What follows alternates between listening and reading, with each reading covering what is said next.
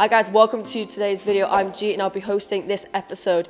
In this video, Ross is here with me today to give you an update on the new drone cage here at heliguy.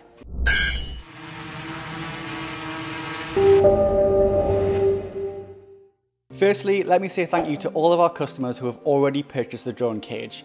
Without you, it wouldn't be possible to make new products, so thank you once again.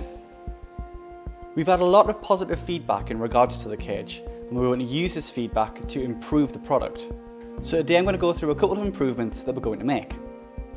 The feedback that we've received in regards to the connectors of the cage are that the front connectors can be sometimes a little bit loose. To fix this, we've designed an entirely new way of connecting to the cage. As you can see in this footage here, the new connector is pushed over the arm and settles with a satisfying click. This connector is better because it fits directly to the shape of the drone's leg and cannot be moved in an impact situation or during handling. In redesigning this connector, it's also given us a chance to make things a little bit lighter. This extra weight saving will increase the total flight time of the cage, making your jobs much easier. We've already finished designing the connector changes for the front legs, and we're going to start on the rear legs very shortly. We hope to have completed this design change in the next few weeks. In order to keep the camera's field of view completely unoccupied, we've had to compromise a little bit on the front protection.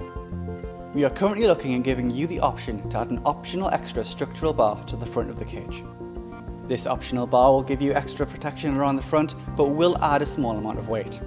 If you have any questions or comments in regards to the cage or any of our other products, please get in contact with us by phone or email.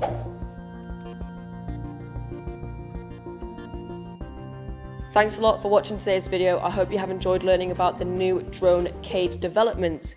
Don't forget to subscribe and give this video a like. I'll see you in the next episode.